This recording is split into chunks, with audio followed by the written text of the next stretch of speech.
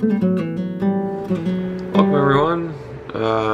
Today we're going to be tying a big jerk, is what I call it.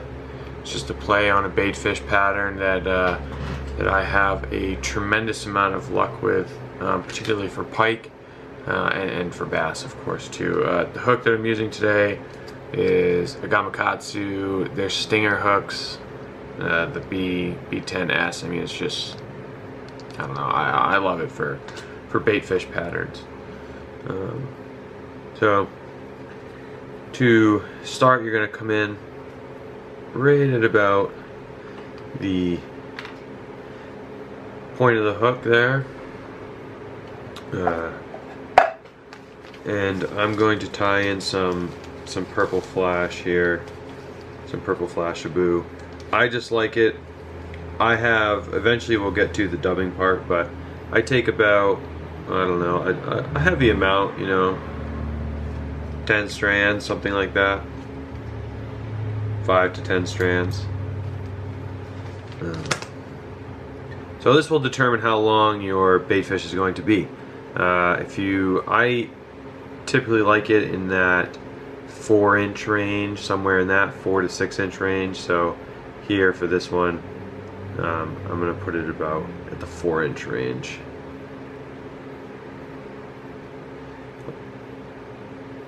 Also is dependent on your material that you're using. Today we'll be using this craft fur, and the fibers are only, you know, 5 inches long at max, 4 inches long at max. So we're limited on how far we can go back. Okay, so that's in there pretty good. Most of the body for this one is going to be this extra select craft fur in all white. I like this stuff. It floats great, has good movement, you know, floats through the water well. So what it's going to do is we're basically just going to take repetitive clumps of it, about this big, nothing about that big, and we're gonna alternate top bottom, top bottom. So I'm gonna speed this section up. There's nothing special to it. I'm gonna speed it up for you guys, but the first one is the most important one. You just want it to be about even with the back end of your flash, so just about even with the back end of that. So I'm going to speed this up for you guys so you guys don't have to sit through this and watch.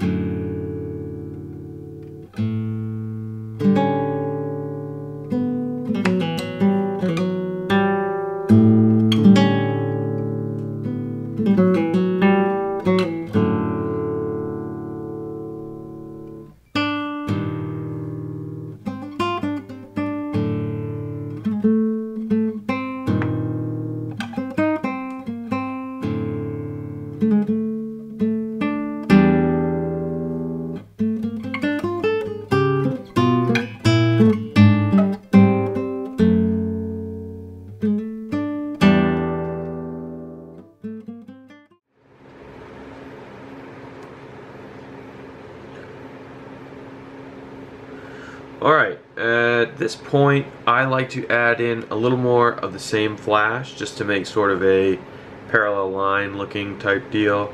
You can use the original ones that you snipped. I typically don't like to use as many. I'll only use 3 or 4. I just think that it can get overwhelming if you use the 5 or 10 that you use to start. So I like to tie it in again about at the same length as the body, so go all the way to the tail. Make sure it's nice and even, and again it depends if you want to use more than 3 or 5 or 6 or 7 or whatever, but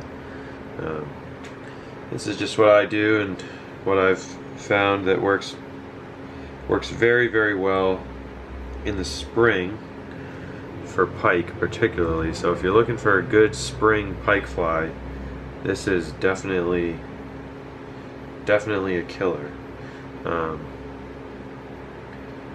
You can also add weight to this pattern if you want to get it to ride a little deeper in the column. I usually fish it with intermediate sinking line. I rarely fish it with floating line so that it sits down in the column a little bit. But okay, so now I like to clean up the head just a little bit, get everything cleaned up. So now we have our body shape and our parallel line there going down the back. Now we're going to build up our head. This is a chance if you want to put a little blood dot or something into the something that's going to come through in the head region. You can do that right now.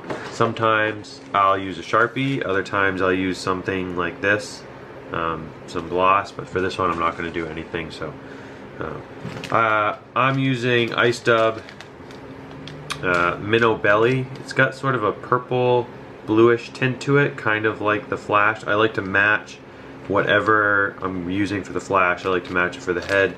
There's other Pearl Dub, you know, so if you want to go more silvery, that one's a good one for silver. But so what is important for this is that your fibers are lined. So I just grab a clump, and you need to comb it out. It will make for such a better head before you put it on. It will make for such a better looking head. So I just give it a brief couple combs with the comb, and then just take the clump, put it right on top, about half and half, cinch it down, and you're going to do the same thing on the underside with the clump about the same. Try your best.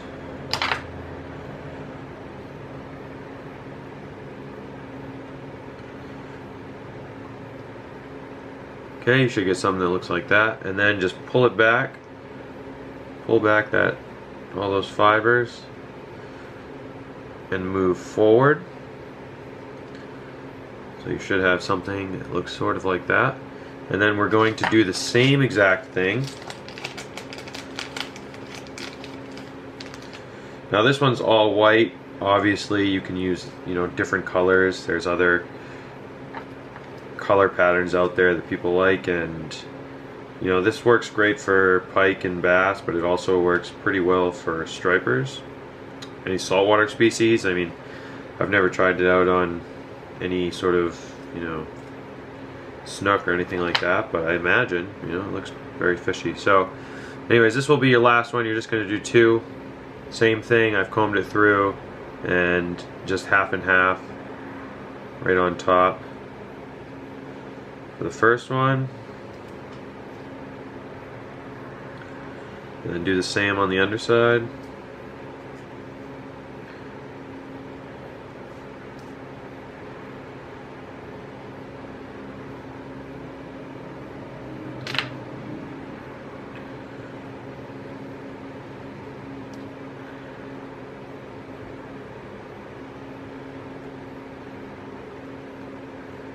So you should get something like that, and then just do the same thing, separate it out, pull it back.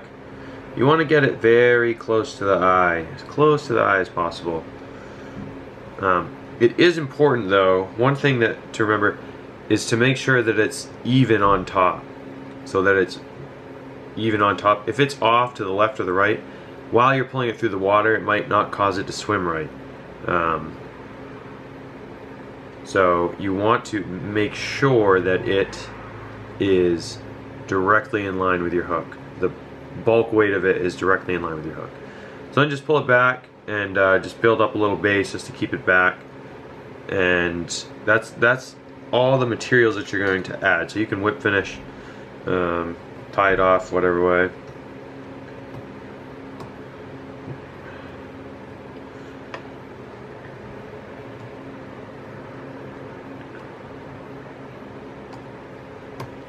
Okay, tie it off. and I'm going to brush it out again. So I brush it out once more. I just take a comb and just go through and brush it out, getting any loose fibers that might be around. So here, I'll speed this up for you guys, but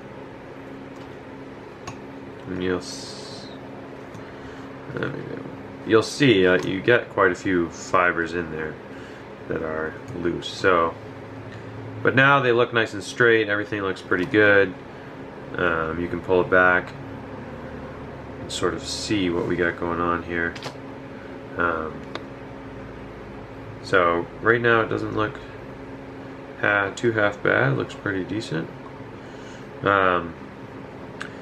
We are going to add eyes now to this one. I am a big fan of the living eyes. I'm going to use ice. I just like the way they look. This will determine sort of how big your body is, or how big your body you want to be. Is how, if you pull back your fibers and put your eyes on right now, it will keep it like that. And if you don't do it, if you just place them like this, you can have it like that. So I typically like a little slender body, a little more slender than the big poof. It just swims a little better when it's not as bulky. It swims a little better. You can also just toss some UV on there too. Toss some UV around the head. I won't do that today because I don't like to do it for this pattern, but obviously you can. Neat little trick if you're having trouble with eyes, just stick them on your hand like that and you'll never lose them. Like I frequently lose them. Okay, usually I would use Zap-A-Gap to put on the eyes, but someone or some animal took my Zap-A-Gap from my tying desk, and it's no longer. So I'm using super glue today, but all you're going to do is just drop a little drop,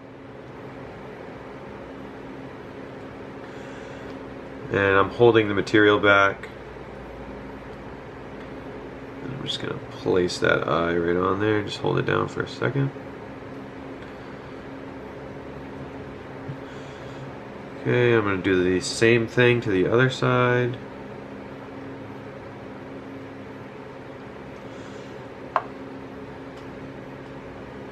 Make sure your eyes are facing the same way. They have a little edge that you can see. And those are pretty decent.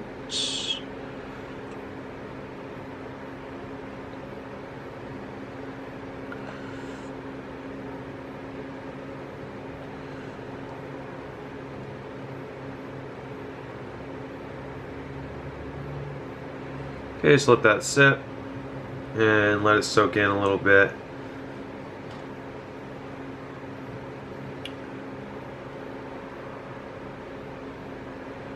Just let it soak in a little bit. Comb that out a little more.